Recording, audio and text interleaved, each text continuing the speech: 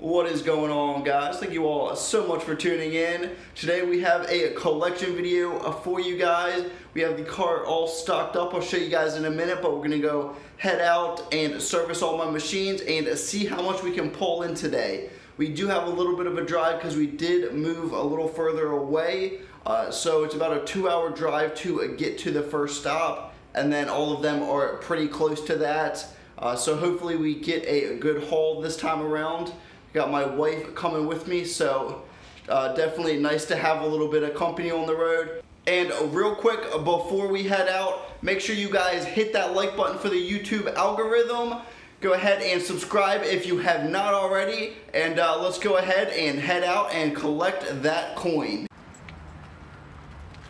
Here we go, guys. We got the cart all stocked up. We got our one little container of Chewy Spree, peanut M&M, Skittles, M&Ms, got Reese's and Mike and Ike's over here. Got all the toys in those boxes back there. We got the gumballs. I think I have like a box or two of the premium gumballs in there as well, just in case I need them for any of my spots. But let's go ahead and head out. Alright guys, we just pulled up at the first stop of the day. This is going to be the pizza spot that normally does pretty well. It's my second best location overall. Hopefully it's a good month. Unfortunately, it's pretty nasty weather out, but let's go ahead and head inside and see what we pull. Here we go, inside of the first location for the day. Go ahead and unlock it and go ahead and pull off the globe. And go ahead and pull off the next part to see how much we made. And very, very nice. This location never disappoints, always very good. Anyway, go ahead and put this machine back together. Go ahead and put that first piece down, put the globe back on, and then we go ahead and fill it up with the gumballs.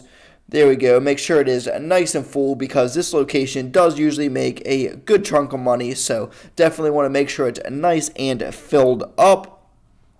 There we go. Got that all filled up. Good to go. And time to see how much this location made for the day. Go ahead and bust out this coin scale. This coin scale is absolutely amazing. Yes, it was a bit pricey, but it has saved me so much time than counting from hand. Go ahead and turn it on and get ready to dump in all of these quarters.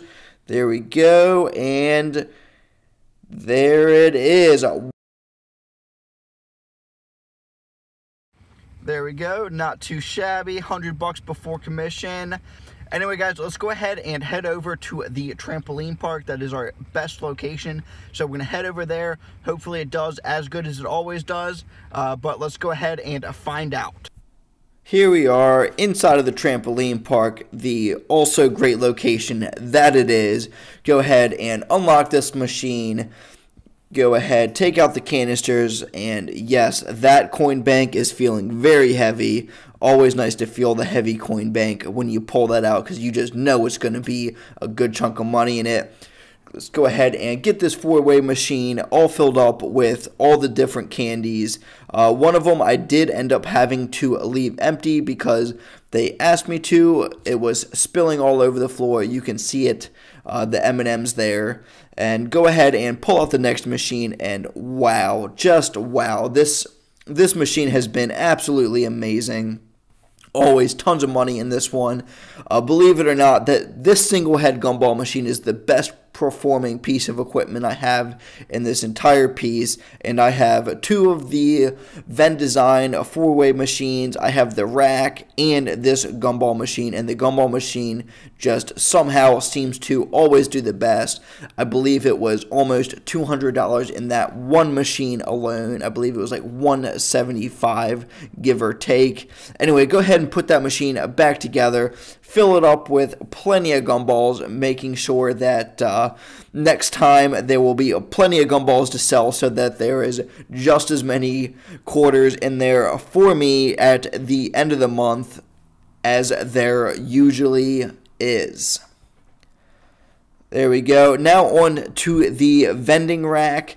This is one of the premium gumballs. Usually it sells a little better than that, but I mean, look at that. It's still pretty good. You cannot complain with a collection looking like that. go ahead and scoop these all into the bag here so that we can count it up at the end, or should I say have my coin scale counted up at the end for us. As you can see, that is actually my wife's hand helping me scrape it up. She does come with me on the routes and helps me out quite a bit. It is very, very helpful having her come along. Makes things a lot easier for me to record as well as service everything. Saves a ton of time. Here we are to the bouncy balls, and surprisingly, this did a little bit better than it normally does. The bouncy balls typically don't do too great, but they usually do at least decent. They seem like they did a little better than they normally do this time around, so definitely happy with that considering how low the product cost is for bouncy balls. They're not quite as cheap as gumballs, but they are pretty close. Go ahead and put this machine back together. Or I guess I should say this head of the machine, and go ahead and get ready to fill it up with the bouncy balls here, making sure there is plenty of products for people to purchase if they are so willing, as they always seem to be at this location. Got that all filled up.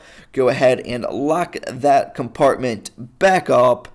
And on to the next slot, and this slot I actually switched out. Last time around I used to have the rings in here. This time I have the sticky hands. Seems like they're moving pretty well, and yes, indeed they are moving way better than the rings were, so very happy with that. Definitely made the smart decision to switch over to the sticky hands.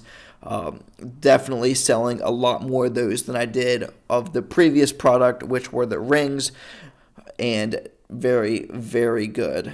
Go ahead and scrape the last few bits of quarters out of there, and then go ahead and put that machine back together. There we go, 1 piece and 2 piece.